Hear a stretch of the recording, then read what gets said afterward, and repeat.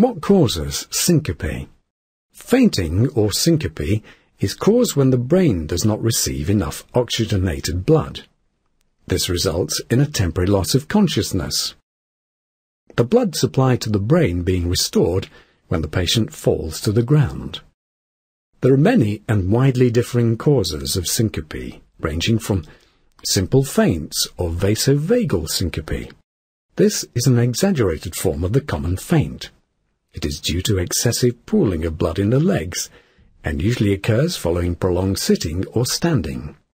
This pooling of blood induces a fall in blood pressure, which in turn stimulates a further fall in blood pressure and heart rate, causing dizziness and then syncope. Standing up too quickly. Neurological disorders. Stress. Side effects from certain medications. Abnormalities of the heart, including disturbances of the heart rhythm, also called arrhythmias, problems with the heart muscle, valves, or coronary arteries.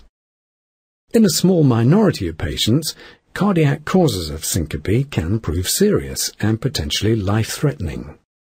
In these cases, the heart may beat too slowly, too rapidly, or too irregularly to pump enough blood to the key parts of the body, including the brain.